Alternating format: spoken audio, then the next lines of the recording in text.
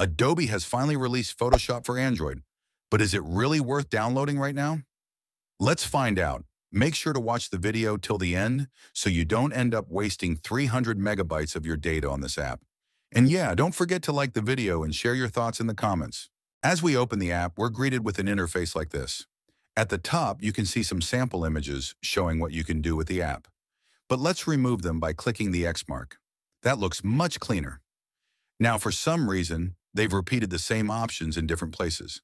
For example, there's an option to add a photo, either from your gallery or by creating a new canvas. And strangely, those exact options also appear when you click the plus icon. But there are two extra options here. In fact, there's a fifth one too, an option to add from Lightroom, which is marked as coming soon. Anyway, I'm going to create a new canvas. Here you get several choices. You can pick a custom size and create a canvas from scratch, or go to the social section to use presets for different platforms. For now, I'm selecting the Instagram portrait preset. These are the default settings. You can tweak them if you like, and then hit create. All right, we've created a canvas. Now let's add an image. Click the plus icon, then choose image layer and select a photo. In layer properties, I'm going to choose transform. This gives you a few options like scaling or distorting your image. Next is area.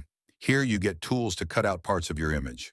You can use the quick select brush to manually select the area, like this. Then comes retouch. You get tools like healing, similar to Snapseed. It's not bad, it actually does a decent job. The remove tool requires internet, so I'll skip that for now. There's also clone stamp, which lets you duplicate parts of the image like this. Next is paint, but unfortunately it's currently unavailable. And that's a bit disappointing. Without brushes, you can't do highlights or detailing. Lastly, there's size, where you can change your canvas dimensions as needed. Your layers appear here. Click on them, and you get a few more options. If you click the three dots, it shows a menu similar to Ibis Paint X. But there's one option that Ibis Paint doesn't have: Smart Object. If you convert an image to a smart object, then shrink it down, the quality appears to reduce. But when you scale it back up, the quality is perfectly preserved. This is probably my favorite feature in the app. Now let's move on to adjust layers. Right now there are three available: hue, brightness, contrast, and exposure, with three more coming soon. The hue layer lets you adjust hue, saturation, and lightness, just like in Lightroom. Brightness/contrast does what you'd expect, and exposure adjusts light levels. You also have options to change opacity and blending modes.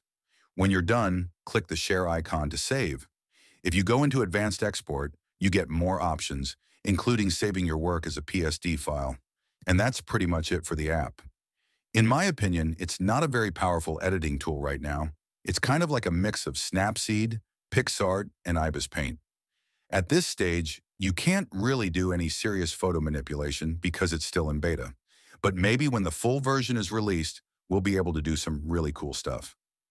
Oh, and there's also a generative fill AI tool, definitely worth checking out. So in short, either wait for the full version or download it now and get used to the tools so you build some muscle memory. I hope you guys liked this video. If you did, please make sure to like, comment, share, and subscribe to my channel. See you in the next video. Until then, bye.